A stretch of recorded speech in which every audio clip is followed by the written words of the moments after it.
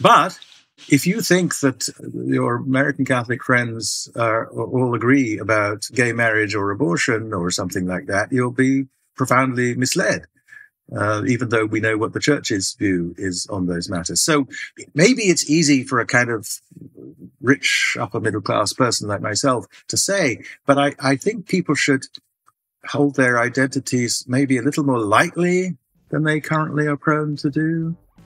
That they should recognize that they can't speak for all the black people or all the trans people or all the cis people or all the men or gay people. And that while these identities give us guides to how people are going to interact with us, they're loose guides, and the more we know them, the less useful they're going to be.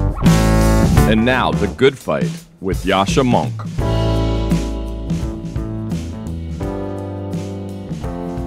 Hi, my name is Brendan Ruberry, and I'm production editor and podcast producer at Persuasion. And I recently published a piece in Persuasion titled "The Future of American Sports Isn't Pretty." I decided to write this piece following the revelations that the interpreter for Japanese superstar Shohei Ohtani allegedly stole millions of dollars of the player's money to pay down sports betting-related debts that he had incurred to a Southern California bookie. I realized this would be a good opportunity to have a conversation about what's happened since 2018, when the Supreme Court decided to overturn a 1992 congressional ban that effectively made gambling illegal outside of Vegas and a few other areas. Since 2018, 38 states, in a pretty bipartisan fashion, have legalized sports betting. It's become a massive industry. You kind of see it everywhere. I think we've been very reluctant to take a look at some of the downsides that would inevitably follow on the mass legalization of something like sports betting. One of the big assumptions was that it would be better if we brought betting into the sunlight, that we'd rather sports fans place bets with companies and corporations and do so in an open and regulated manner, rather than, seeing bookies who might be affiliated with the mafia. Another of the assumptions was that state governments could basically tax this, and it would be a huge, massive new source of revenue for them, and that it would be worth whatever social downside was inevitably incurred as a result, probably in the form of more people being addicted. I think the Ohtani case is important because it gives us the opportunity to do something that we haven't done so far since sports betting became widely legal, and that's have a conversation about regulation and what it ought to look like. I personally am not opposed to sports betting, but I think we've been very shy about examining some of the assumptions that were used to legalize sports betting and whether it really is the best thing for all of us. My piece goes into some of those assumptions. It goes into some of the downsides, and more importantly, I see it as opening the door to a broader discussion about regulation and what this issue ought to look like going forward, because I don't think it's going away. I think it's making governments a lot of money, and I think it's time that lawmakers, the public, sports fans, sports leagues really took a hard look at what's happening here and what we ought to do going forward. So once again, that piece is titled "The Future of American Sports Isn't Pretty," and I hope you go read it. You can find it at www.persuasion.community. Thanks.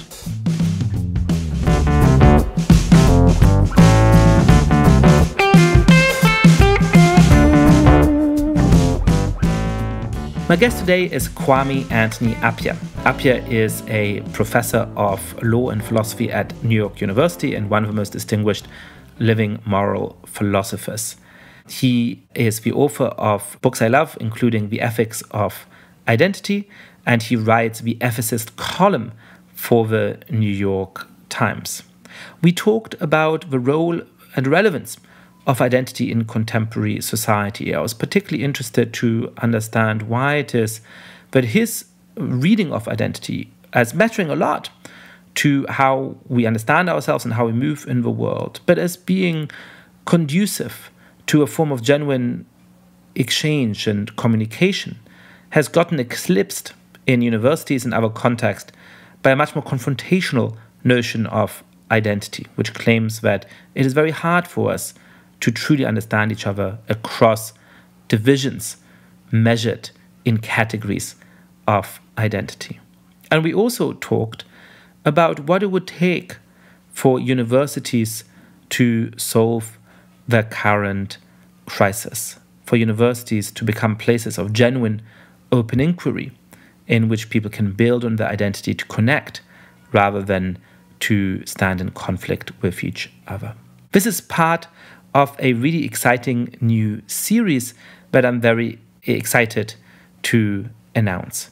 In collaboration with the Arthur Winning Davis Foundation, we are going to have a series of podcasts and a series of written articles in Persuasion, thinking about how universities in the United States and beyond can seize upon this moment to reform themselves, to actually live up to the hallowed principle of becoming genuine places of intellectual inquiry, places in which a genuinely diverse student body can actually collaborate on the truth rather than withdraw into their own trenches. Anthony, welcome back to the podcast. Nice to be here again. So you've been thinking for a very long time about questions of identity. I was at a dinner recently at which somebody pointed out that when they were doing diversity work, around 2010, the name that came up most often in terms of intellectual foundations of what that work should look like was Anthony Appiah.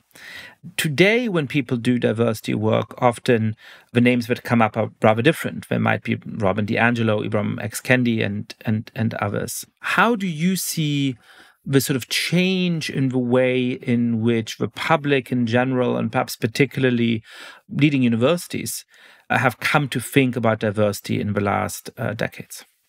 I think one way of explaining part of the change is a sort of generational thing, which is that I think maybe there's a generation growing up now that thinks that the ways we thought and acted about identity when my sort of ideas were, widely accepted, didn't do the work that, we've been doing that for a while, and still American policemen are shooting black people or putting their knees on their necks and so on. And so they wanted something more radical seeming because they thought that the problem was deep and it needed a more radical solution.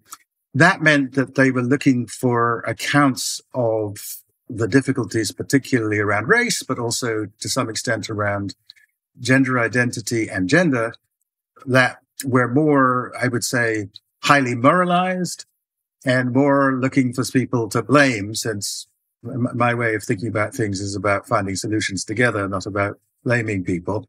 And so I think those voices, which are in obvious ways more radical in their thinking about these things than I am, which stress, as it were, the badness of some people rather than the possibilities of more productive relations between people, might have seemed attractive. And so I think that's my sort of short theory of what's happened.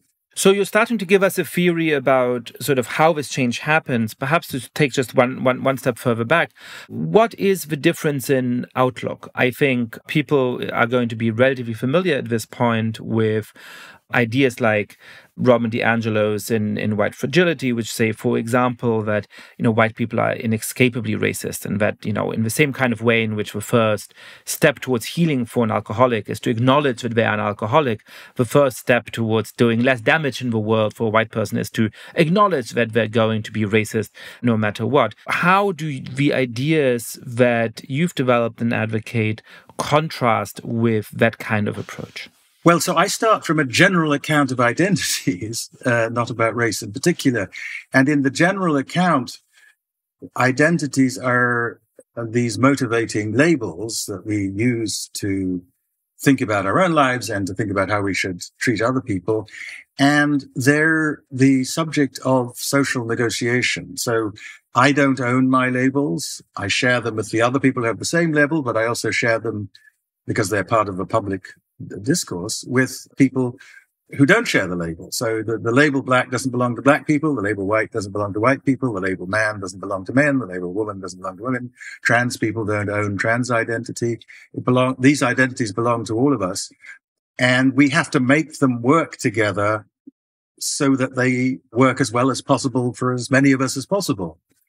And I think I share with these more radical views the sense that a lot was wrong with the way these identities were configured in the past, and that we've made progress. Maybe they don't think we made enough progress, but I think we made considerable progress. And maybe that's just because I'm older and I remember different times when I think it was sort of obvious that things were much worse than they are now around race and gender identity. I mean, anyone who, who's lived through the last 40 years has seen enormous and I think positive changes around those things. But the key thought, though, is that these are subjects of negotiation, which means we all have agency and we can make choices about how we live our identities. Our identities are not deterministic scripts that force us to do anything in particular. They affect, of course, how we interact with one another, but they don't determine how we interact with one another because we have choices to make. And so the thought that every white person is inevitably racist is one of those deterministic thoughts that I just think is a mistake. Of course, you can overstate the power of our agency because however anti-racist I am personally, if I'm in a world full of racists, what happens in the world isn't mostly going to be determined by me. But what happens in the world around me is, to a significant extent, shaped by me. And the more informed I am about the ways in which ideologies are shaping my responses, the more agency I have to decide not to be let myself be shaped in those ways. I mean, I remember just, years ago, when I was an undergraduate, which is a very long time ago, we were thinking, I remember joining a group of medical students. I was a medical student at Cambridge in the early 70s that was interested in feminist issues. It turned out I was the only man who showed up. And in the end, I left, not because they kicked me out, but because they wanted to have conversations in which it seemed to me having a man that they had to keep looking at to check wasn't helping. So I've been thinking about this a long time, and all I can say is that things are much better in medicine for women than they were in the early 1970s, and that part of it is the result of conversations like that, in which, in that case, women, and in my case, one man, took some agency, decided that they didn't like the way things were, and they thought together about how to make things better. I think insisting that I'm, sort of inevitably and deeply and intrinsically sexist isn't going to help me feel empowered to work with women and men to make the world better for all of us. One of the very basic points here is that if everybody is a racist, nobody is. That if you're encouraging everybody to claim that they are racist, you can no longer draw distinctions. If Princeton University in the summer of 2020 says in the voice of its president that it's a racist institution, that is meant to be a form of self-flagellation, a promise to do better. But of course, it also lets genuinely racist institutions off a hook because suddenly there's no longer any difference between them and a place like Princeton. I think on the point of progress, that to me, and I argued that in my latest book, is fundamental to how you approach the world. If you are convinced that there's been no progress at all, then it's a relatively natural concomitant of that view to say, why do we need the basic principles of liberal democracy? Why do we need values like free speech? They are part of a system that has stopped us from making any progress at all. If you adopt, as I also do, the more optimistic approach, that of course there's genuine injustices that persist, but we have been able to make genuine progress, it makes you far more likely to say we can continue to make progress on the same front.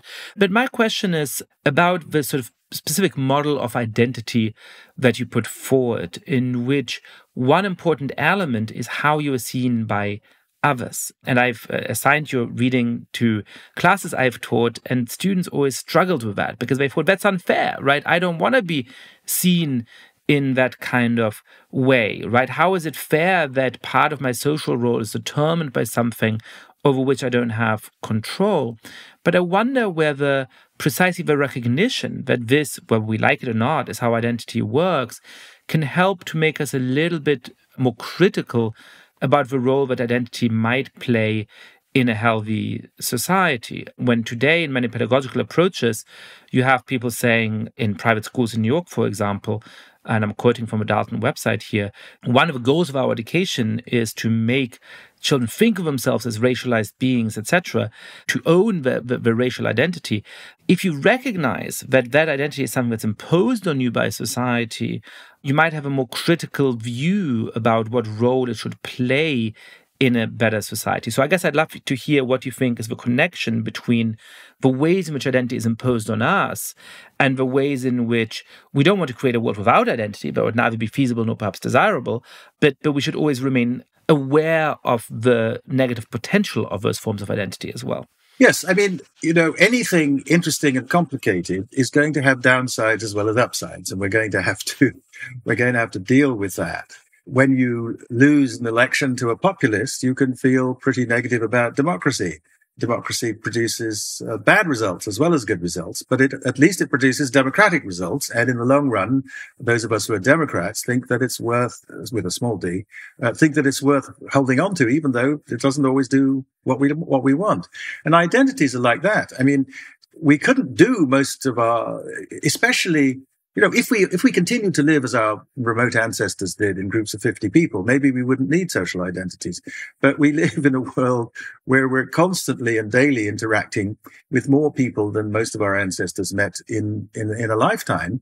And we need some guidelines. And the fact is that this is another human turns out not to be sufficiently useful guideline, because people come with indications of identity that are helpful in dealing with them. It's once I know about Judaism and Islam and Jewish and Muslim identities, I know it's rude to serve pork to my Jewish and Muslim friends for dinner, because they think it's wrong to eat pork, some of them.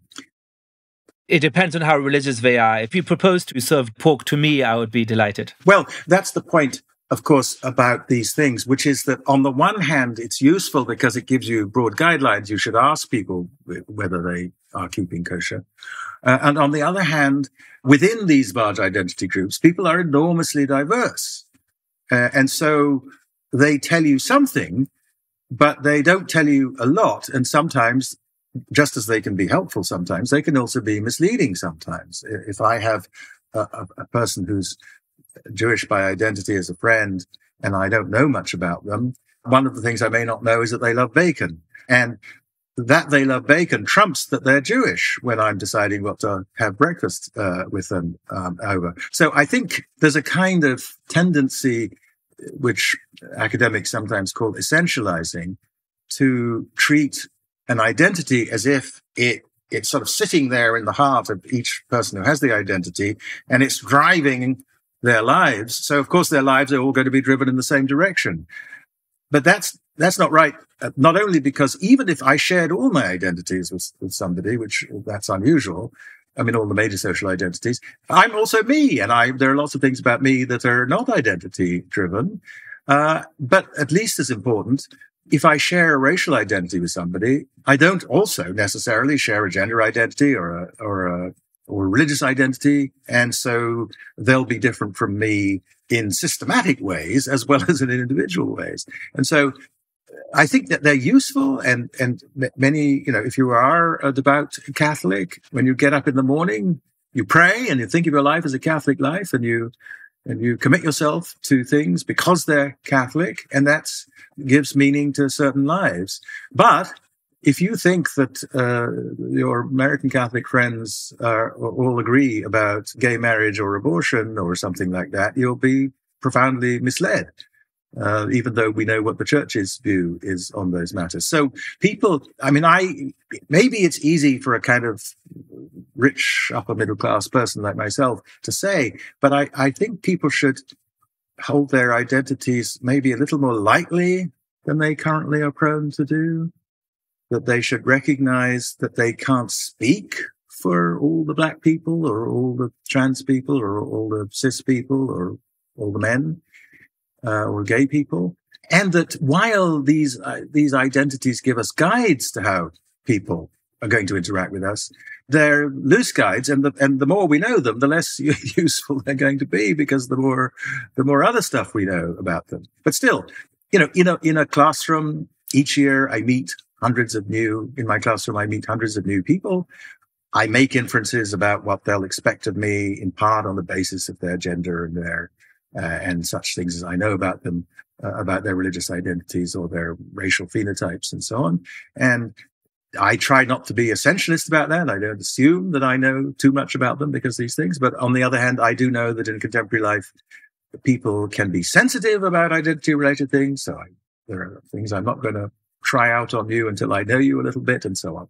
I think there's two things in this I'd like to pick up on. One is that It feels to me in a deeply diverse society like the United States and like most democracies in the world now, you need a kind of double freedom. So one freedom is that you do make your ostensible identity very central to who you are, that you say, I am Jewish, and that actually structures in deep ways how I want to live. Or perhaps I'm an immigrant from El Salvador and, I'll follow the rules of a society and pay my taxes. But other than that, I really want to live in a deeply Salvadorian community. I prefer to speak Spanish or perhaps some indigenous language. And most of my friends and close associates are going to come from that group. And I think we need to preserve a society where that is possible, but also where people can say, yes, of course, I'm from El Salvador, but you know what, that's not that important to me. What's more important to me is that I'm really into playing basketball, and that's what I want to do a lot of my life, and I'll be a basketball coach or whatever, right?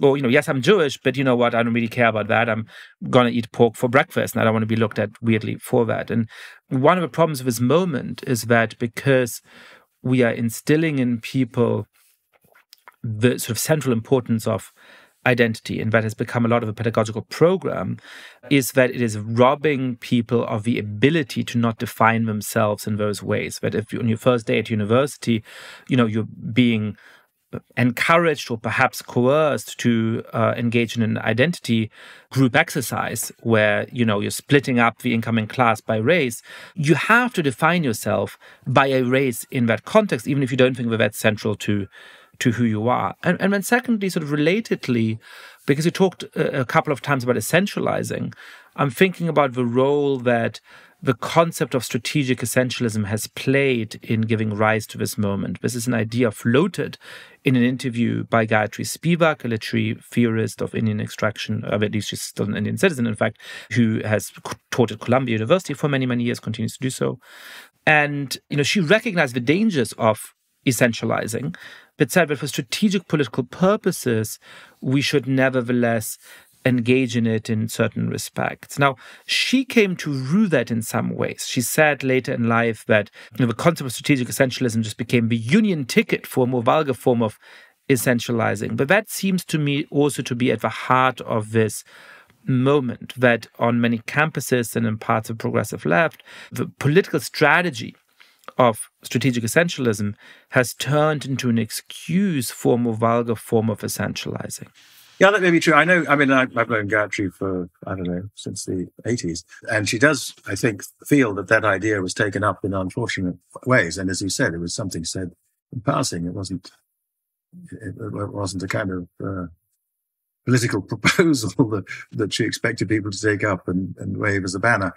My own view is that it's better to speak of making strategic uses of identities than to speak of strategic essentialism, because essentialism is a mistake. And of course, I'm the author of a book about the role of simplification and idealization in our lives, a book called As If. And I understand that most of our pictures of the world have simplifying and aspects, and that a useful theory is usually, strictly speaking, false. But I think that we can get the benefits of identity without really mobilizing essentialism. Women can work together on global feminist issues, hopefully with some men, without thinking that the situation of every woman is the same as the situation of every other woman, or that the needs of women are the same everywhere, or that the desires and the ambitions of women are the same everywhere, or that they should be. Even worse idea.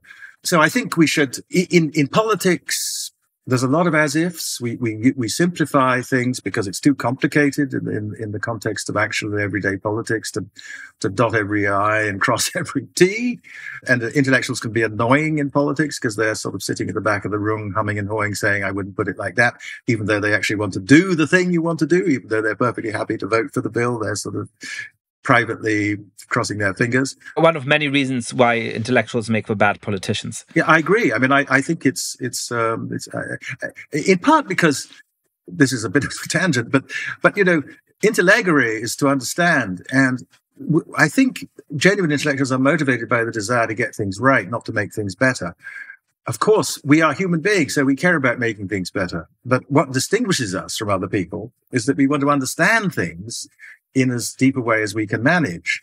And that isn't always what's needed in a practical context, and that's why we have a distinct vocation. But even at the highest level of understanding, you're simplifying things. The quantum theory is very complicated, but it leaves stuff out. It has to leave stuff out.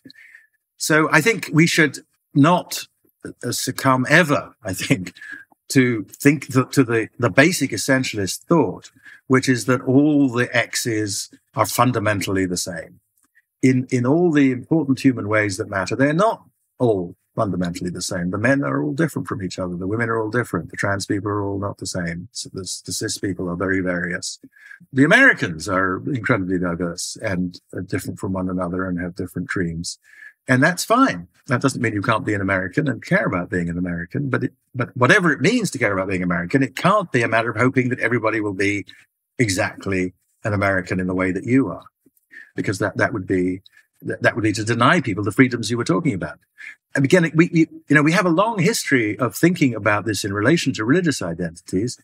We're constitutionally committed to allowing people to live a very great diversity of religious lives without making any one of them the dominant religion of our society. That's hard, and we haven't done a terrifically good job of it always.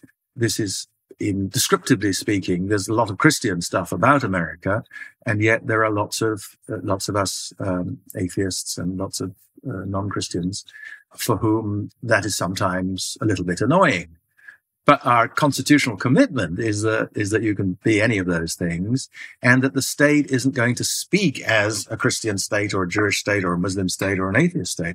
Secularism is not about the state being atheist. It's about its not taking sides among religions, including atheism, in my view. Ezra Cornell, the founder of Cornell, said he didn't want a majority of any sect on the board of his university, including the sect of atheists. I'm with him on that. So I think we've gotten to a point. There's an interesting fact, right, about identity talk, which is that there wasn't any before the Second World War. You can't find people talking in this way before the Second World War. So we used to talk about identity, but in a much more literal sense of, my identity as opposed to your identity, right? Like I am a distinct human being from you. Yes. So, that's what I would call individuality. And in that sense, the word was used. But the idea, there's two ideas which are, I think, historically very peculiar in a way. And they come, I think, out of psychology and sociology in the 50s, people like Erik Erikson. One is that these things are very important. Well, that's, sociologists already knew that gender was important and that religion was important and that nationality was important. They already knew that. But it's the thought that they're things of the same kind, that religion and gender and sexuality and nationality are things of the same kind. That's a weird thought. They're incredibly different from one another in lots of ways. Now, they do have something in common. That's what we theorists of identity try to figure out is the sense in which there is something in common to be said about them. But once you've said the things they have in common, then you must go on to say, and then they're different in all these different ways. And my gender identity isn't really of huge significance when I'm trying to think about philosophical semantics. I don't care about the gender of the people I'm doing it with. I don't care about gender issues very much unless I'm studying something to do with gender in language. And religious identities, I think, obviously can be very encompassing, but they leave lots of stuff open. And that's why we can run a society in which we are, some of us atheists, as I said, and some Christians, and some Jews, and some Muslims, and some Buddhists, and nevertheless agree that we want a social security system and that we'd like a decent public health system that meets the basic health needs of everybody, and so on. There are things we can agree about. And we can agree about them both because our identities aren't relevant to some of them, and also because these are things that Christians and Jews and Muslims and Buddhists can agree about, because all of them have a view of the human person that requires that we respect those things about us. Even if it's a different view, there's what Rawls called an overlapping consensus about certain matters.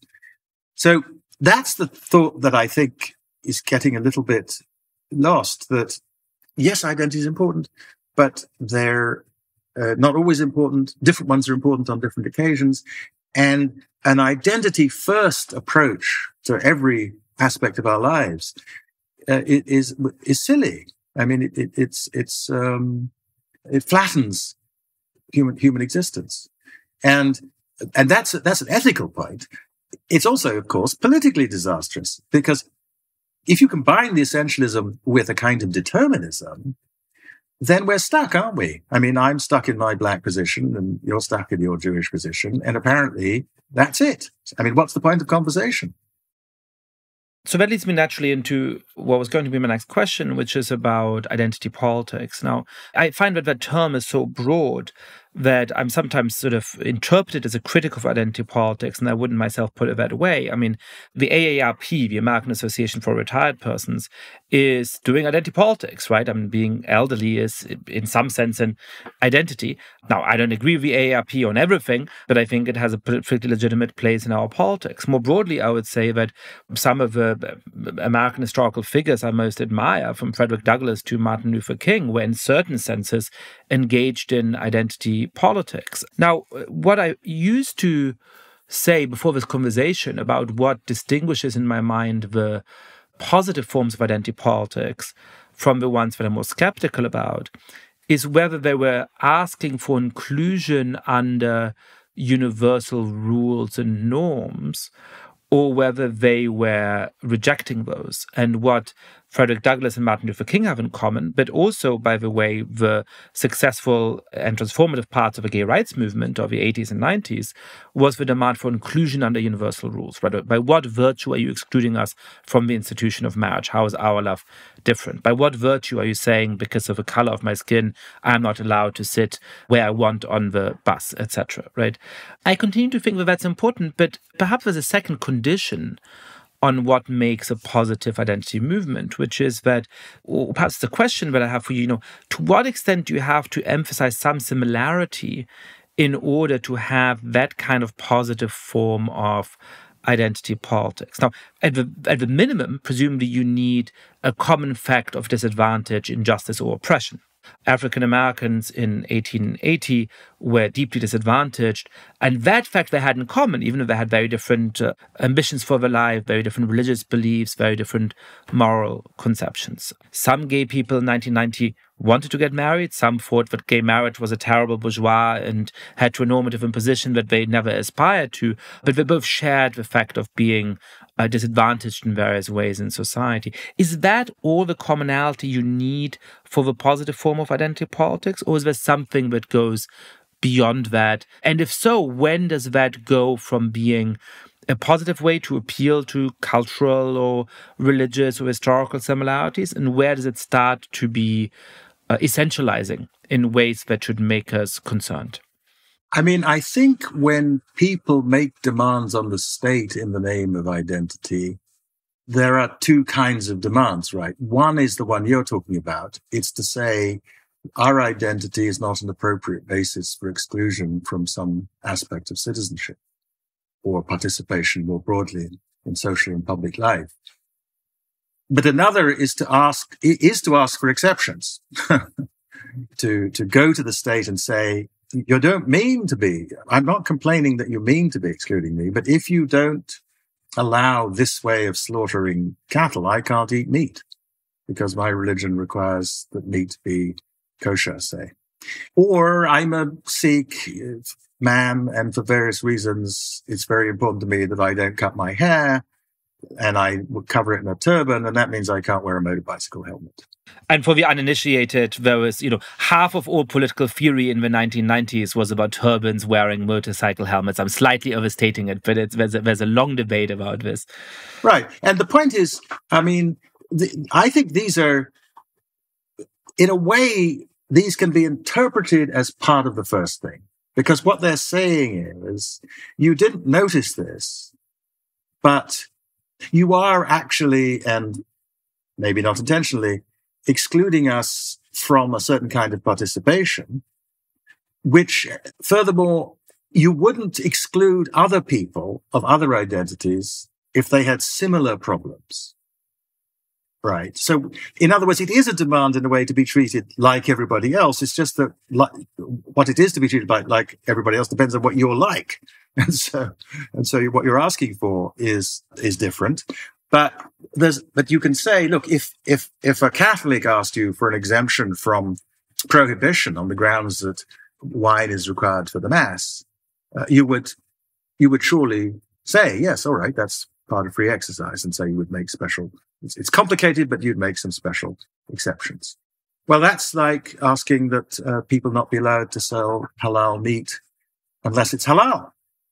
Now, I don't care whether meat is halal because I'm not a Muslim, but I don't mind that my Muslim fellow citizens want it to be against the law to pretend to be selling halal meat, which is something that matters to them, just as I don't want people to pretend to be selling me meat that's where the animals are being treated well, because I care about that. So I think a lot of it can be sort of drawn in under the rubric of practical equality.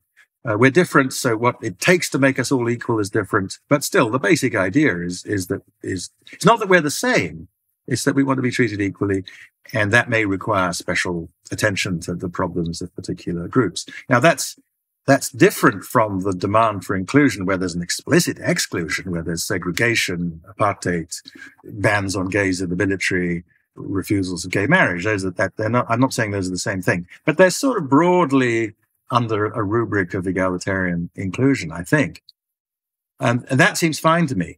I mean, I'll say one other thing, which is that for most of us who are citizens of at least one country, and unfortunately there are people in the world who are denied citizenship of any country, and that's a scandal.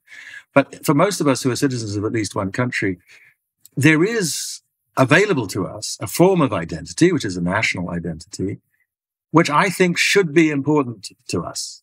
I mean, if you ask me why, look, lots of people in Mississippi disagree with me about almost everything.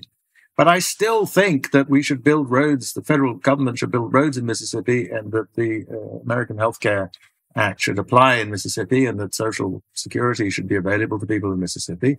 And I know that that means that the net flows of, say, income tax in this country go from my state to Mississippi. New York takes less out of that system than it puts in because we're a rich and prosperous state.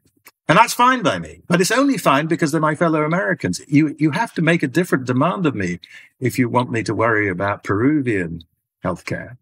I mean, I might be persuaded to care about Peruvian healthcare, but it would be under some other rubric. So I think we need national. That's one place where we need national identities. It's to motivate us to care about everybody in the nation. And that's necessary because nations are enormous and they're communities of strangers and they need some conceptual binding. And being American, being German, being British, being Ghanaian is a kind of binding, and it's remarkably, amazingly successful. I mean, I'm older than Ghana, the country I grew up in. So you couldn't be Ghanaian when I was born. And yet now there are people who care deeply about Ghana and being Ghanaian. My father, who wrote a book, by the way, called The Autobiography of an African Patriot, I mean, that was what his memoir was called, once wrote an editorial in our local newspaper whose title was, "Is Ghana Worth Dying For?" And he thought the answer was yes. That's kind of amazing because he was in his 30s, his 40s when Ghana was created. He spent most of his life as something else. Italo Svevo was born a citizen of the Austro-Hungarian Empire and ended up being one of the most important Italian novelists of the early 20th century and cared about being Italian, even though he wasn't born Italian. So it's sort of mystery, in a way, how this happens, when it happens. And it's a very good thing, in my view, that it does happen, because how else are we going to care about 330 million people, or if you're Indian, 1.5 billion, or Chinese, 1.5 billion people? It's through the mediating idea of a shared national identity. And it's not a kind of mechanical or automatic thing. So, I grew up as a German Jew, and so I often joke that patriotism or nationalism did not come naturally to me. But I came to very similar conclusions to you for two reasons. First, because, as you're saying, there is a kind of strange alchemy to the power of patriotism or nationalism in the modern day. And I worry that unless we find ways to domesticate it, unless we find ways to use it for good, the worst kinds of political forces are going to use those symbolic resources to use them for ill. But secondly, because I do think it is a very important part of a system of structured identities that can hold societies together. Certainly in a place like New York, where we're both based, but also in Berlin and in Paris, and increasingly in even in Tokyo and in other parts of the world, there's great heterogeneity of people in those cities. And that's a wonderful thing. It is one of the things I love about New York. There's people with many different identities in that modern sense, relating to religion or ethnicity or culture of origin.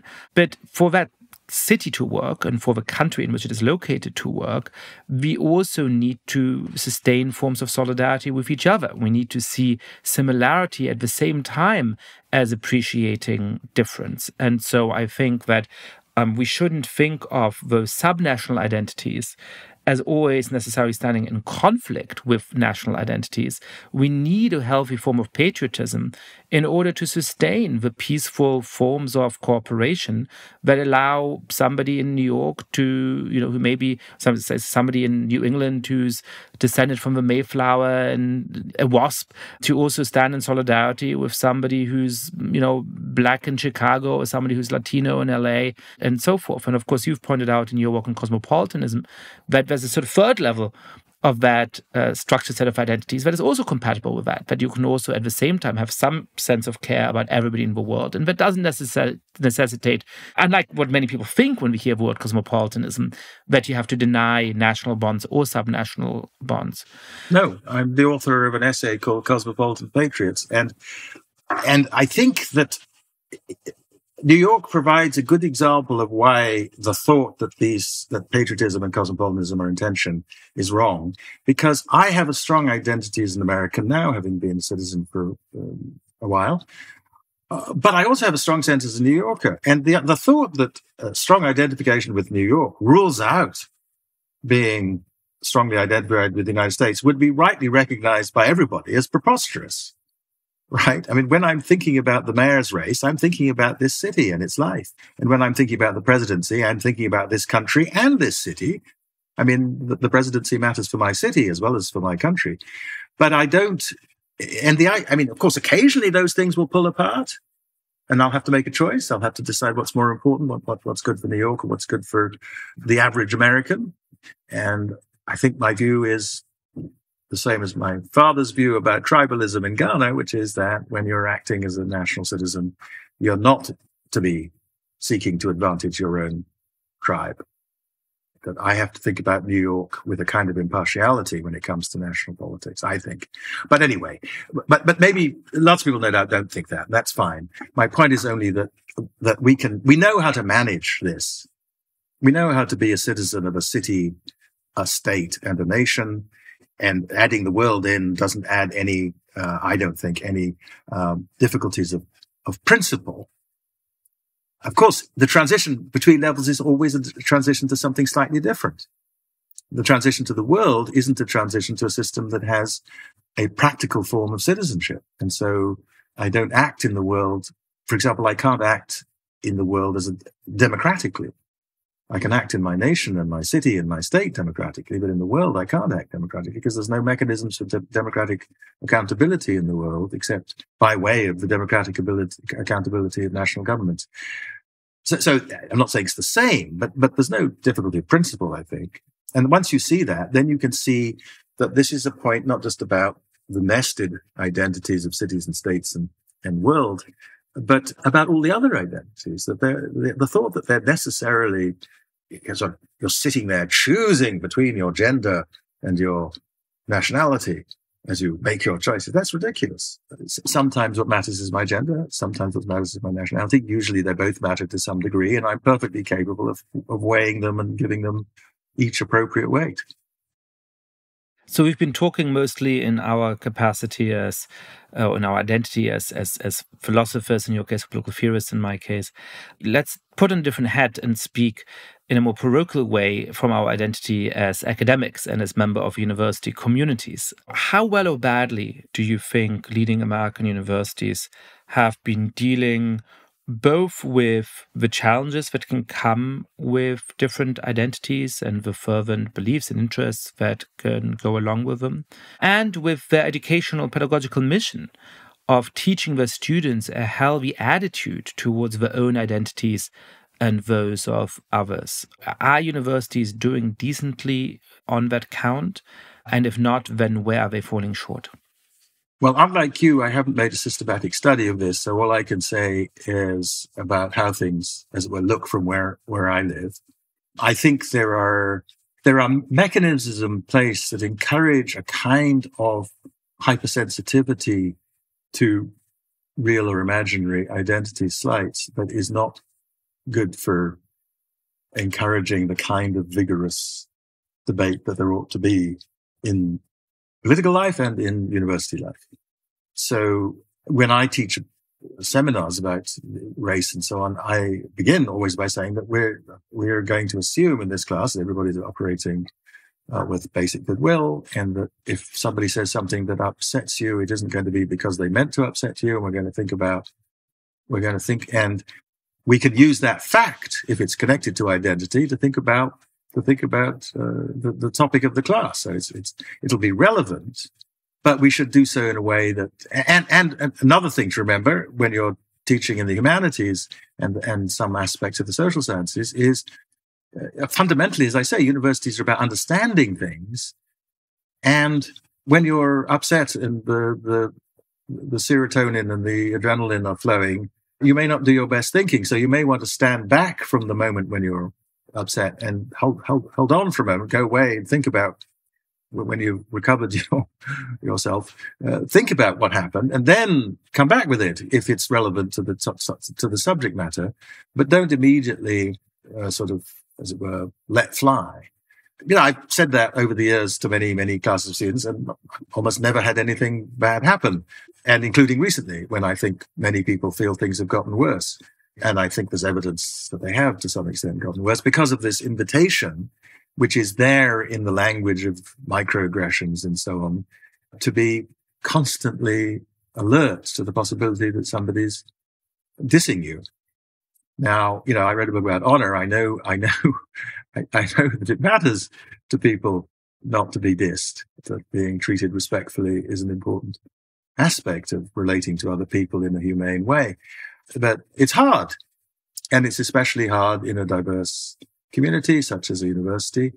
And so you should give people a break if they don't do it perfectly, I think. And that is not the attitude that I detect in the institutional structures of response to student aggrievement. That's an interesting point, that in some ways the students are better, at least by and large, the majority of students, at honoring those virtues than the sort of message they're getting from on high by the university about what the values of the institution are and how they are supposed to act. Often it is the administrators and the university that is sending the symbol that we're operating in an honor culture in which any kind of slight to you is, of maximum consequence, and you have to litigate that through the bureaucratic structures. And it's the students who nevertheless risk having real conversations in the classroom. How serious a problem do you think that is? And, how might we reform that if we want to go about ensuring that the university sends the signal that you send in your classroom? What could it do and what would it take for it to do that? These matters of institutional culture are very difficult to manage.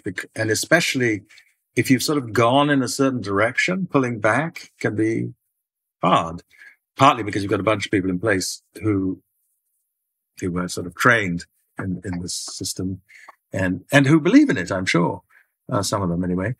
But I as we're all I can do is, as someone who teaches about these things, is to say those things, that there's something to be said for, if you live in a small village in Norway, it maybe isn't very necessary to develop a thick skin about identity, at least about national identity and religious identity, because everybody's either a Lutheran or a post-Lutheran, and everybody's a Norwegian, and everybody's, for what that matters, white.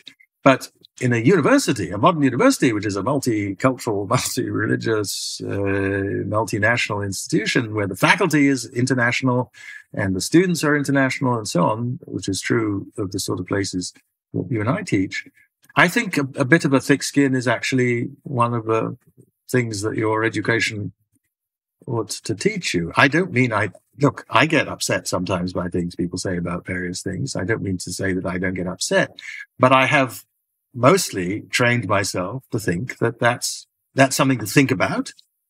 And that usually when I do think about it, I can see that the person who's upset me didn't mean to upset me, and that maybe I shouldn't have been upset. And that if I was legitimately upset, there may or may not be something I can say to them to help them see why.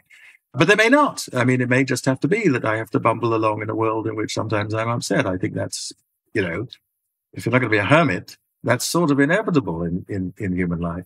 So I think it's a matter of having a kind of moderate attitude, both an attitude of intellectual humility and sort of, as it were, moral humility, thinking, look, sometimes I'm going to be wrong.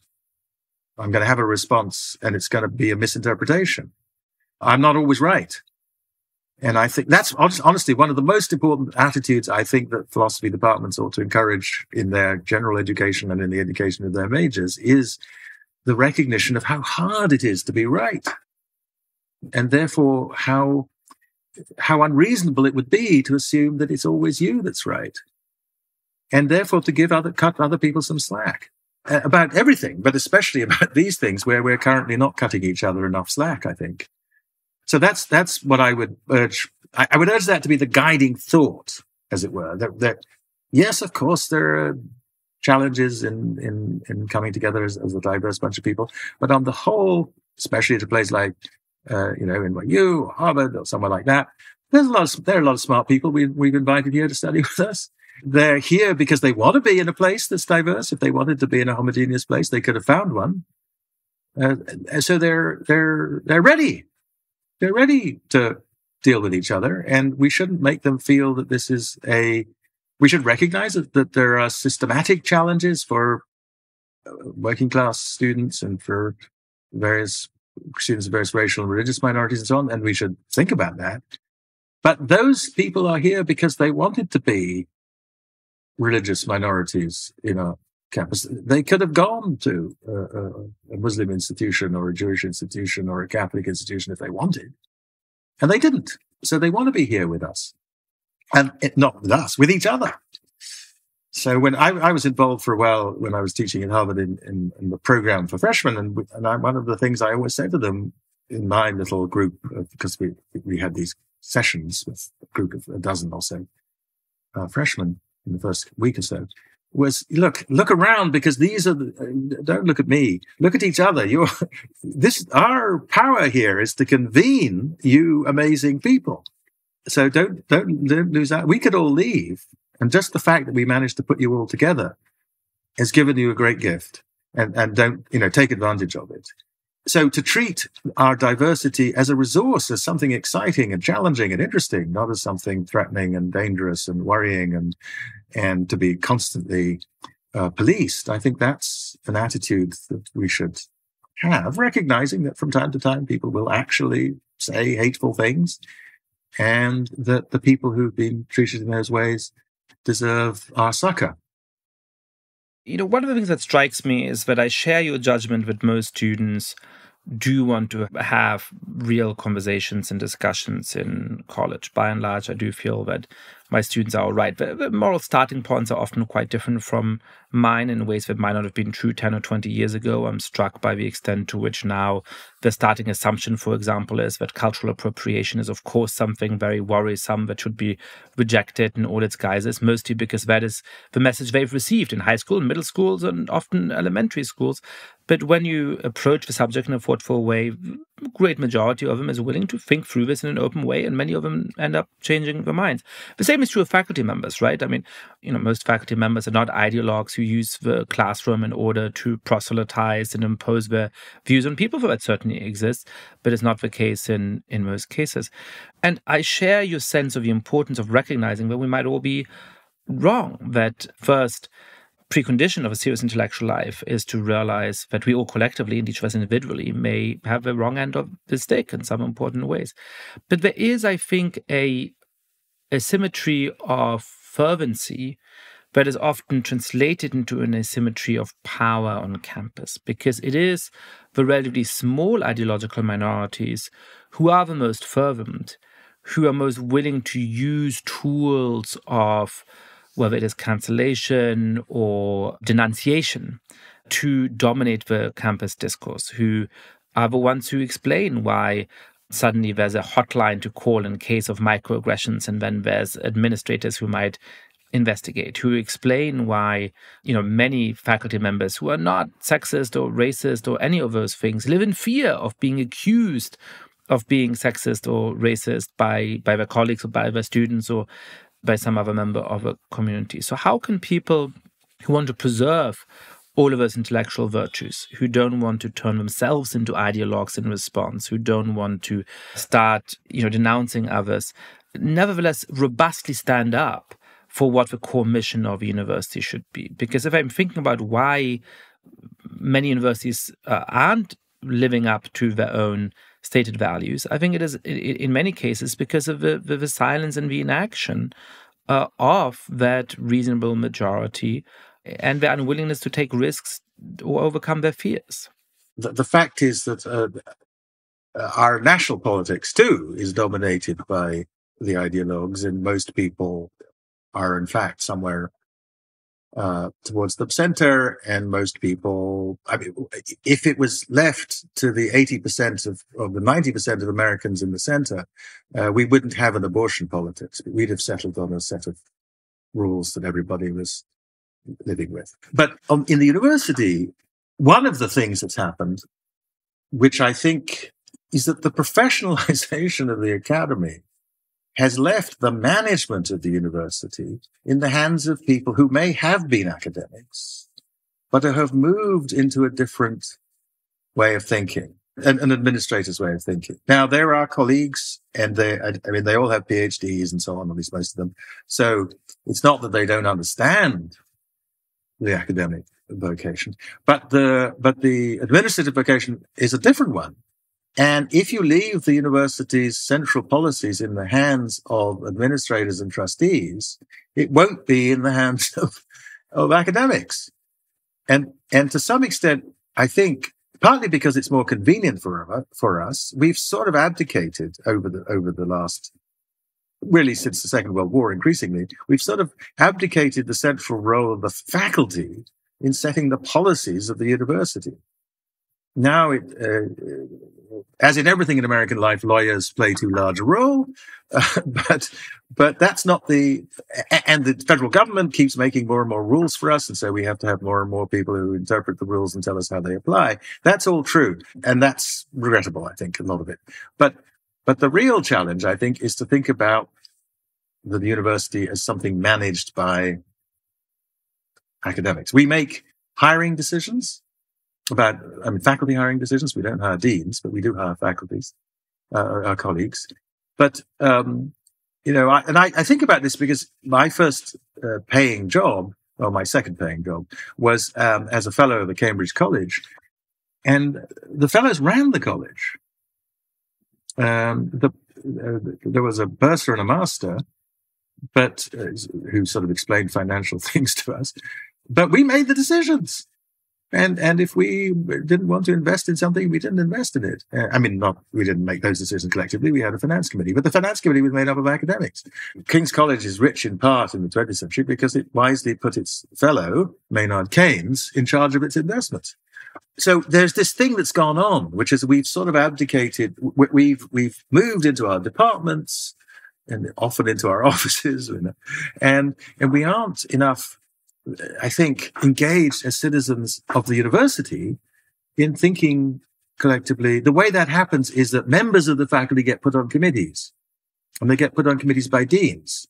And the deans are not foolish. They put the people on the committees who they think will come to the conclusions that they already favor. I don't mean, I'm not as cynical about it as I'm sounding, But the fact is, it is important for us to recognize that the university as a self-governing system run by academics is a misleading picture of what universities have become.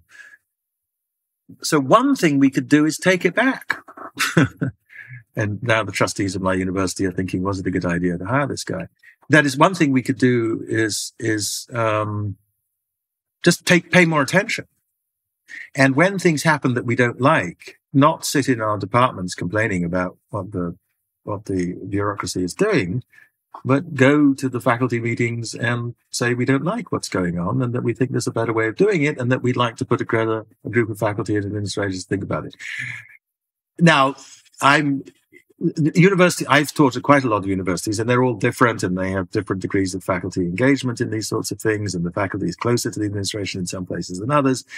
My current university is the largest private university in the United States, so it's large and complicated, and it's difficult to figure out how it's more difficult than, so there are all these structures, senates, and so on, but which are staffed by faculty, So I think, if we want to do something about this, we shouldn't just complain in the New York Times. We shouldn't just complain in our meeting, in our departments. We should act as citizens of the university. And as I say, places differ in respect of this.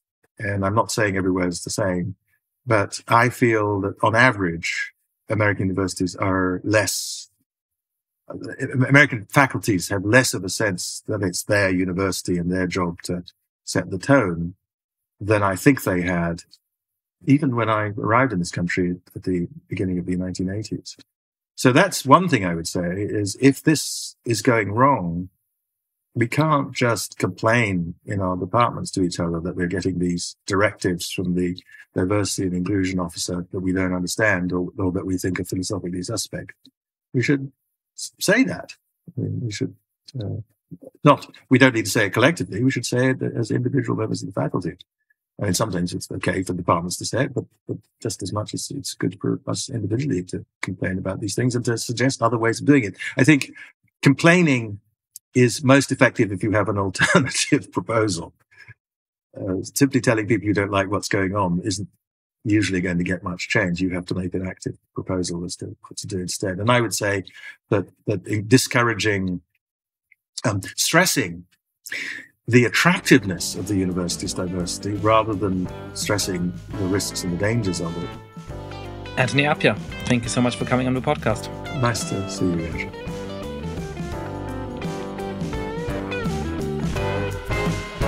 Thank you so much for listening to The Good Fight. Lots of listeners have been spreading the word about the show. If you too have been enjoying the podcast, please be like, rate the show on iTunes, tell your friends all about it, share it on Facebook or Twitter. And finally, please mail suggestions for great guests or comments about the show to goodfightpod@gmail.com. That's goodfightpod@gmail.com. This recording carries a Creative Commons 4.0 international license. Thanks to Silent Partner for their song, Chess Pieces.